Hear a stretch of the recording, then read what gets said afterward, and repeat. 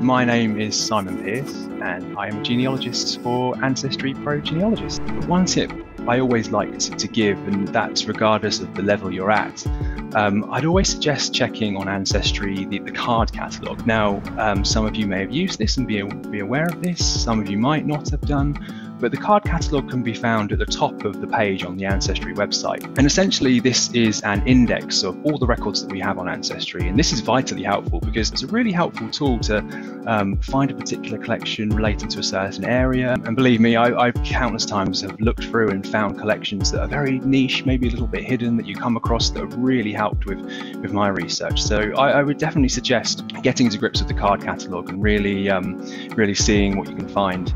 When I start my research, I always like to try and early on get into the 1939 register, because that for me is an amazing source. I'm sure plenty of you at home have used the 39 register.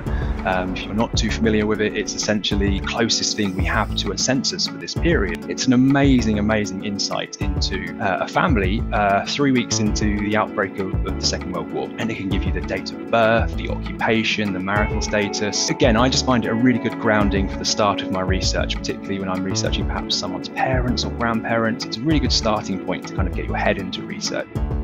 Just bear in mind that when you're searching this collection, sometimes the year of birth, the date of birth can be a little bit out. So some people provided the wrong year, perhaps by accident. So give yourself a year or two either side when you're searching for a birth. If you don't find your ancestor in the 1939 register, well, I wouldn't be too put off. It's possible that if they are of military age, they may have joined up or been called up by that point, because of course 39 register only relates to the civilian population.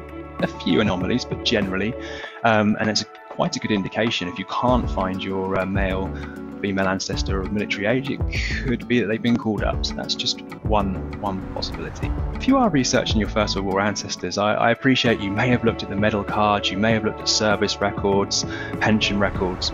But a couple of collections that I find quite interesting that you might like to look at. The medal index cards. Now, these are probably one of the most iconic and recognisable collections for the First World War. It's the British Army. They can tell you the medals your ancestor was awarded, their name, their rank, their unit, their number. Sometimes a little bit of extra information like an address or their status if they were killed in action or died.